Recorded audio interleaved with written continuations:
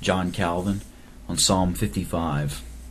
Give ear to my prayer, O God, and hide not thyself from my supplication. Attend unto me, and hear me. I mourn in my complaint, and make a noise. Because of the voice of the enemy, because of the oppression of the wicked, for they cast iniquity upon me, and in wrath they hate me. My heart is sore pained within me, and the terrors of death are fallen upon me. Fearfulness and trembling are come upon me, and horror hath overwhelmed me.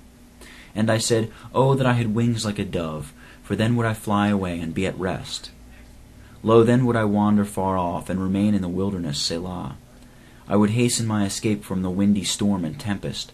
Destroy, O Lord, and divide their tongues, for I have seen violence and strife in the city. Day and night they go about it upon the walls thereof. Mischief also and sorrow are in the midst of it. Wickedness is in the midst thereof. Deceit and guile depart not from her streets. For it was not an enemy that reproached me, then I could have borne it. Neither was it he that hated me, that did magnify himself against me, then I would have hid myself from him. But it was thou, a man mine equal, my guide and mine acquaintance.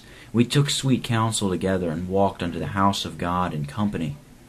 Let death seize upon him, and let them go down quick to hell, for wickedness is in their dwellings, and among them. As for me, I will call upon God, and the Lord shall save me. Evening and morning and at noon will I pray and cry aloud, and he shall hear my voice. He hath delivered my soul in peace from the battle that was against me, for there were many with me. God shall hear and afflict them, even he that abideth of old, Selah. Because they have no changes, therefore they fear not God. He hath put forth his hands against such as be at peace with him. He hath broken his covenant. The words of his mouth were smoother than butter, but war was in his heart.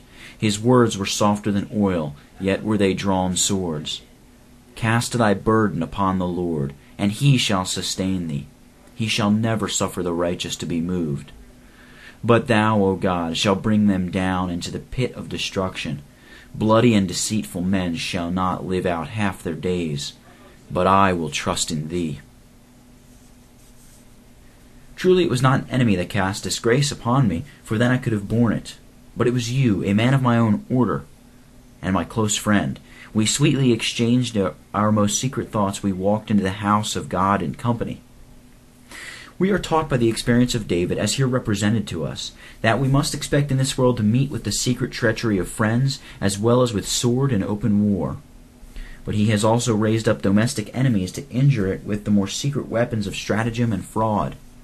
This is a species of foe which we can neither flee from nor put to flight. David was betrayed by one who had been his intimate associate, and to whom he had looked up as a leader. In matters not only secular, but religious.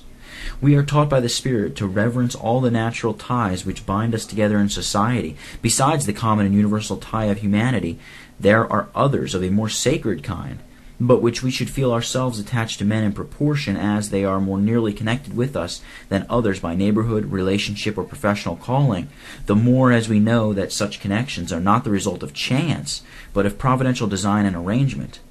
The bond of religious fellowship is the most sacred of all. I will call upon God, and Jehovah will save me. From the particular mention he makes of evening, morning, and noon, we are left to infer that these must have been the stated hours of prayer amongst the godly at that period. Sacrifices were offered daily in the temple, morning and evening, and by this they were taught to engage privately in prayer within their own houses. At noon also it was the practice to offer additional sacrifices. As we are naturally indisposed for the duty of prayer, there is a danger that we may become remiss and gradually omit it altogether unless we restrict ourselves to a certain rule. In appointing particular fixed hours to be observed for his worship, there can be no doubt that God has respect to the infirmity of our nature, and the same principle should be applied to the secret as to the public services of devotion, as appears from the passage now before us, and from the example of Daniel in Daniel 9, verse 3.